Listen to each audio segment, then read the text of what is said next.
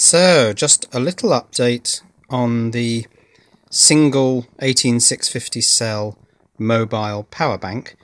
I'm charging it from the other mobile power bank, which I know is a bit daft, but I wanted to watch the current, which is at 0.34 amps, and it started a fair bit higher than that, and it's been dropping constantly, which is what you'd expect. That's the profile of constant voltage phase of charging.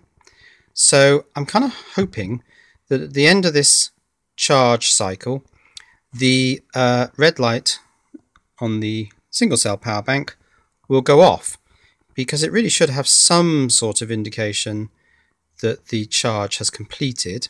So I'll wait for that, but in the meantime, look at this. It's a little torch head. It's got a LED in there, and it's got a USB plug, and there's a little on-off switch there as well. Click it once for on, click it once for off, and it fits perfectly on the single cell power bank. Switch on the torch. Yeah. Switch it off. It's the perfect mobile power bank accessory. Now this is where it came from. It they say it's a 2-watt LED. No, it's not. And the reason I got the pink one is because the Roseo is 99p. All of the others, oh, perhaps they are all 99p. That wasn't the case before. Ah, orange is 109. What about black? 109. So some of them are 99p. The white one, I happen to get Roseo, whatever that is. 99p. It's from Masterpiece FR. And those are the colours of torch heads you can get.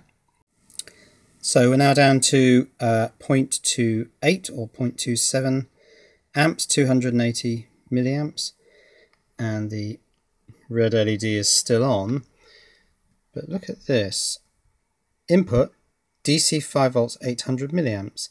Now if it stops charging at 1/10 of that, that would be about 80 milliamps. So I'm going to keep an eye on this and see if it stops charging, see if there's an indication that it stops charging around that point. Let's find out. So that's quite interesting.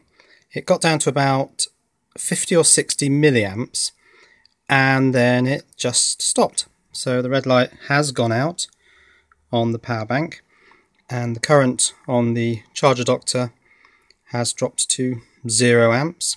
So it does indicate termination of charge by turning out the red light, and the charge does actually go to 0, which is what's required for a lithium cell.